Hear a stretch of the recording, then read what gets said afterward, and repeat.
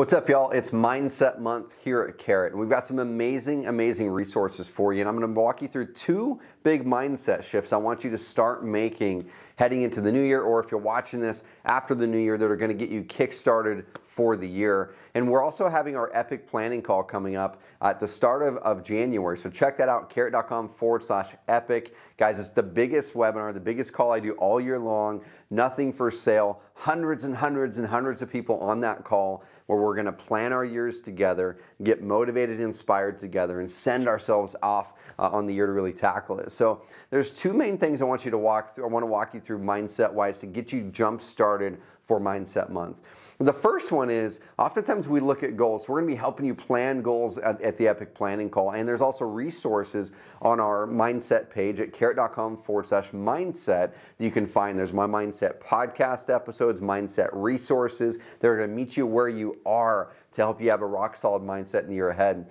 But one of the first things, guys, that really helped me over the years with mindset was starting to realize, like, my goals should not be, and my success should not be hinging on my numbers, on me hitting a revenue number. Success is really in becoming the person that you're insanely proud to become. Success is becoming a better person. We're going to walk you through some things in those resources, but some of the key things that you can do is, first of all, start to recognize going into the new year, what are some of the key traits that you see from other people that you admire. You know, it could be a friend of yours, it could be your boss, it could be a colleague, it could be someone on social media, it could be me, that you're like, man, I love the way he or her shows up in life. I like the way they do this. I like the way they do this. I want to adopt these things in my life. I want you to start to create a personal vision for yourself. You know, where do you want to be in your life in 10 years, in 20 years, in 5 years? And start to picture what that might look like. Who are you at that point in your life? Who's the person that you need to become in order to reach your goals?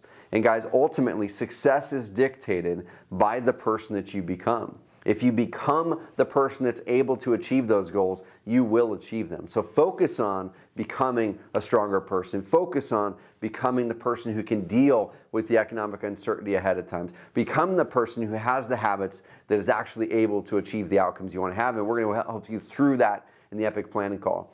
Guys, the second part of it, the second one, I'm going to pull up my notes from my life truths right here. So this is something I started taking these years and years ago. I highly suggest you guys do this to help you on the mindset journey, because anytime I come up with or I come across an amazing principle that I want to keep with me for the rest of my life, I add it to these Apple Notes in my life truths. And this one here that I'm going to talk about for a couple minutes is protecting your attitude. And we're going to help you protect your attitude in this season.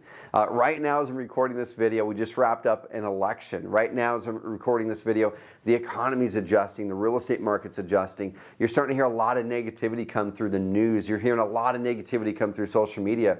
And as we're looking at the year ahead, it's so easy to have all of those things just come down on top of us, to push us down, to push out any positivity that we have for the year ahead, to push out and actually elevate any concerns we have. And I want you guys to look at the people that you're surrounding yourself with in this season. You know, who are they? Look at the 5, 6, 7, 8, 9 people that you're with most of the time and ask, are they elevating me or are they pulling me backwards?